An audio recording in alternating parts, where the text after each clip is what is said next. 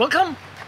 This is probably going to be one of the shortest videos that I ever done because I'm just going to explain something I did in a Raku fire that was technically a fail, but eventually turned out in a really beautiful way, I think.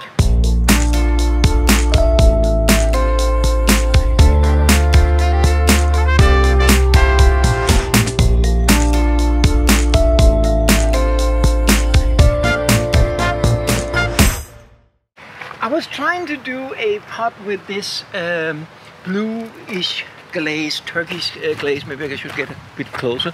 I really like this glaze. It's produced nice crackles and it's a really beautiful color. And it usually works really well. It's easy to apply. You can brush it, you can pour it, you can spray it. It's a very, very simple recipe. It's 80% Gursley Borat and 20% Cornish stone, and then a couple of percent of copper carbonate. You can use other colorants too, produce the same result. I really, really like how it, I don't know how sharp it gets here, but yeah, now you can see it. I did spray some air onto it after I took it out of the kiln to get better cracking, but it does look really nice. So I was doing another vase. I was trying to reproduce the same result, but I did one mistake. I totally forgot that when you burnish or if you use terra sigillata on a pot, the glaze won't stick. So I glazed a pot and I fired it. Everything went well. I took it out and then I realized that the glaze was kind of crackling off. So instead of throwing it out, I decided, well, I try and take all of the glaze off, and underneath it out came something that actually looks like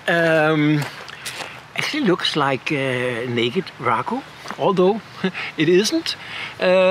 It's a glazed pot. There was terra sigillata, but then the glaze fell off, or I had to peel it off. And underneath was this beautiful pattern, sort of like a naked Raku, and a beautiful, very dark, deep dark top. And as you can see, some of the terra sigillata also got scraped off, and underneath it is the red clay.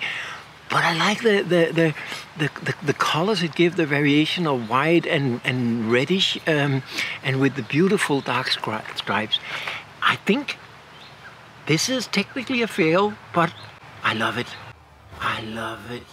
If you like my videos like this, and also the longer ones I do on how I actually produce my pit fire and Raku pottery, how I wheel throw and all that, please subscribe to my channel. And of course, you're also welcome to share or ask any questions. If you have any, I'll do my best to answer it.